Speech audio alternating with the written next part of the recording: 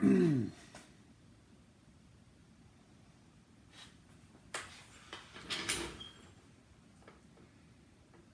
guys, welcome back. Tonight we're going to shift some gears here and do something a little different. Came home the other night to work on my truck and my wife says, "What are you doing?" I said, "Well, I'm going to go work on the truck." She gave me that look. We all know the look. She said it's almost the middle of summer and we still haven't got the boat out. So we're switching gears to the boat. I got a Sea-Doo jet boat, twin 717s on it. The rotary valve went bad. Actually, I'll show you the shaft in a minute. There's a little brass gear inside there that shears off.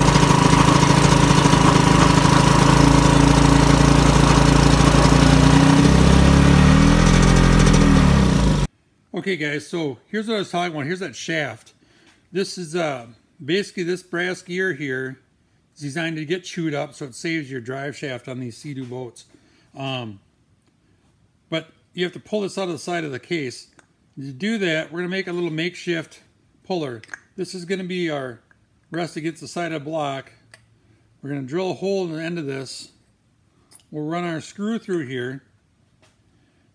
And then this screw threads into this end of the shaft. As this bolt pulls through, and this rests against the case, this PVC, it's going to pull that loose. So I think we got less than $3 in this puller. I don't have to rent one. I don't have to dig one up. Hopefully I won't have to do this again anytime soon. But for $3, I'll throw it in my specialty tool drawer with all kinds of wrenches we've made, different things, different projects, and we'll have it if we ever have to tear it apart again. Really interesting thing on these Sea-Doo boats when I get to that point of putting the rotary valve in. The rotary valve, let me show you here. Okay. So this here is your rotary valve. This slides on this gear. This gear is attached to your crank. When this spins around, it goes past each valve, each port. It's air, exhaust and intake as it goes around. So as this disc turns, it opens and closes each valve at a time. What happens is you can see these scars on this plate. And once these grooves get deep enough, and the other side's a lot deeper, you're getting a lot of blow-by.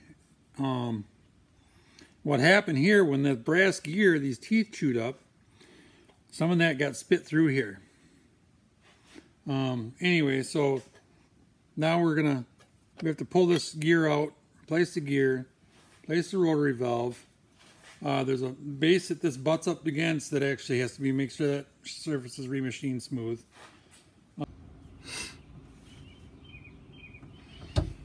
Okay, so we got our puller on here. Put my socket on the inside. Hold the bolt. I'm going to turn this nut.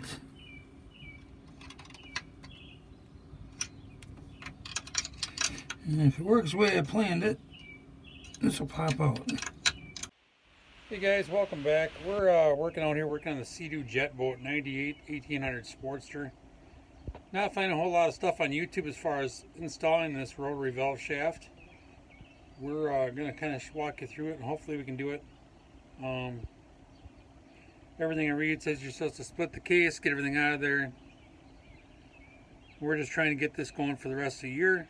So I flushed everything out, ran magnets in there, ran vacuums in there, took my camera. I have actually a depth stitch little camera snake I can put in there, and everything's clean. But I'm just trying to install this rotary valve shaft, get it back in there so we can work on setting the timing, putting the rotary valve in. I'm trying to show the old one comparison to the new one, how bad it was scratched up. You can see obviously the brass gear had chewed up, spit particles out the through the rotary valve and scratched it all up. But we will try and get this in.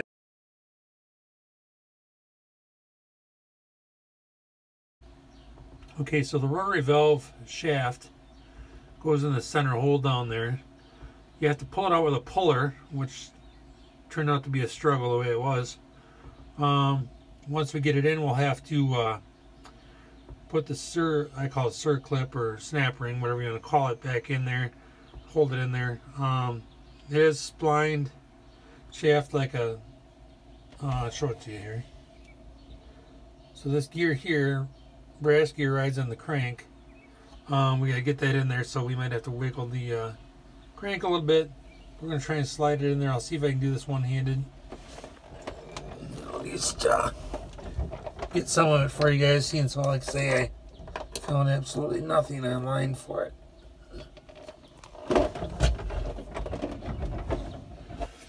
So obviously that's sitting in there a little bit. Now we got to match up our splines with our crank and our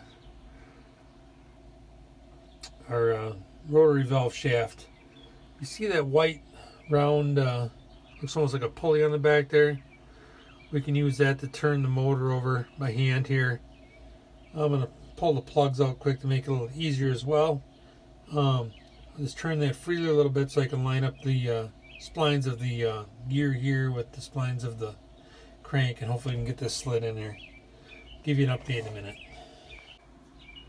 So update, guys, I took my little brass hammer. Granted, there's a little brass gear in that thing. I want to be very careful. I greased up that gear as you saw in the picture. Put the crank on top dead center. That's where I started with it. And just slowly tap that shaft in while I wiggled the that back pulley a little bit. Just kind of helping them teeth slide in there. Do it really gently so you don't tear up that brass gear.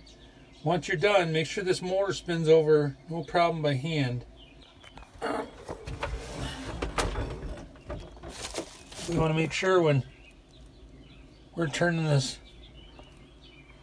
back pulley here, flywheel, whatever you call it, the motor rotates freely without any resistance. And we can turn it from the shaft as well, so we know it's timing. That shaft there with that brass gear being broken off was letting that shaft turn way too much, so it's throwing it way out of time, causing all kinds of grief.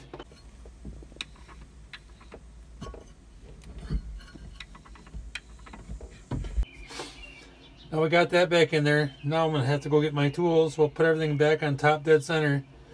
We'll put the rotary valve in there and show you what that looks like. It's really just kind of like a bit of little metal half moon plate almost is all it is. But we'll get you to that, and we'll add that to the video when we post it. Okay guys, well that shaft went in pretty quick. Went in just really smoothly. I greased that up.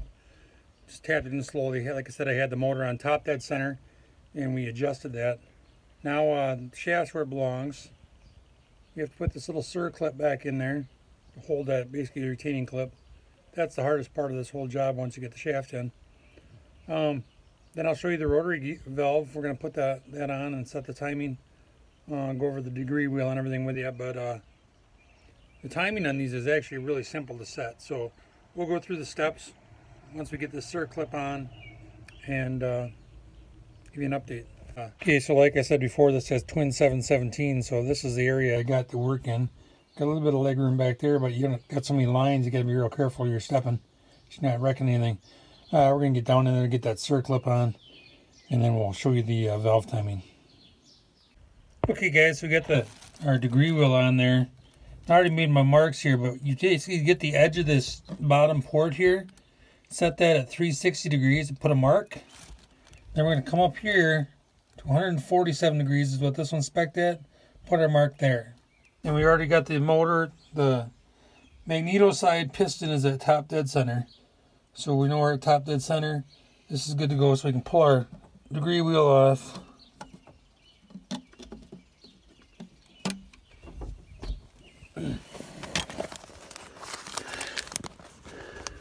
Put our new rotary valve on.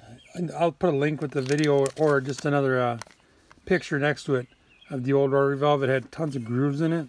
In fact, the cover was kind of grooved a little bit. We're going to clean that cover up, remachine it, and we'll stick that back on there too. So guys, you can see that mark I got there and how the top edge of that gear is lined up with that mark. Once you get top dead center and you get your 360 mark, your 147 mark, you can line that top edge up close as it fits. Sometimes you have to flip that gear either over, upside down, and whatever lines it up the best, and you'll be right on time there. Now we're going to clean up our cover. Like I said, we'll start put this back together. We can have this thing probably fired up tomorrow night, I'm hoping. So But that's how you tighten the Rotax 717. We got the new shaft in there, new rotary valve now. We'll get everything put back together, and then we will see what happens with this thing. I'm going to show you the cover on this.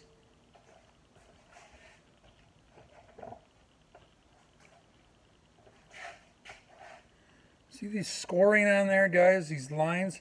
Your fingernail shouldn't have dug them. Well, actually, you can get by sometimes machining these and get by for a little while longer. I'm going to see if we can clean this one up.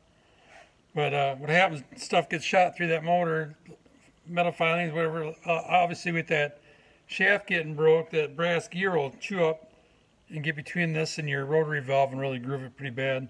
But yeah, hopefully we can get this cleaned up tomorrow, get the rest back on. If you can see in here, I don't know if you can see that, guys, there's a little plastic gear. That's what drives your oil pump. Well, guys, thanks for watching. Hopefully you guys learned something on that video tonight on the Sea-Doo jet bolts. Obviously, this is not how I'd like to do this. The best thing to do would be pull the motor out, split the case, and make sure you get everything out. But we really, having this camera set up that I have, you can get inside there. There was no debris in there. We got all the shavings out, vacuumed, sucked everything out, ran the camera in there, found nothing. Ran the camera down both inlets for the on the rotary valve face to look where by the connecting rods, everything really clean. Everything's out of there. So I feel pretty confident. But this is just how hopefully I can get back on the water yet this summer. And thanks for watching, guys. Have a good night. Hey guys, just a little update on the Sea-Doo jet bolt, the 98 twin 720s. We were doing the rotary valve shaft and rotary valve last time we were out here working. Good news is we got the rotary valve shaft on, reset the timing without separating the motor. We got everything sucked out of there. Ran my camera in there, no issues at all. Very happy with that. Gear slid in, got the retainer clip on. The motor is running flawlessly. We're going to fire it up, let hear it run. But then we had took it out in the water, and the opposite engine was not getting much over 4,500 RPMs. I had a gas leak, fixed that, and now a little higher RPMs. But I scoped my cylinders just with my camera just to make sure that I didn't have any issues. I'm going to throw the pictures on this video as well, but you can see the edge of the pistons are starting to disintegrate on this motor. The other one's been rebuilt already. Should be pretty solid, but so we're going to order a top end kit. We're going to go through in the next video. We're going to show taking that apart and fixing that one up. So stay tuned. Thanks. Well, guys, here's the pistons out of there. As you can see, this was pretty hammered up. I'm glad I took this off. This top ring is stuck. It's not able to spin freely, just because a piece of that metal is mashed down on it. So I'm just really caught this just in time before it started disintegrating these sleeves. Anyway, we're going to order our kit, and we'll keep you up posted.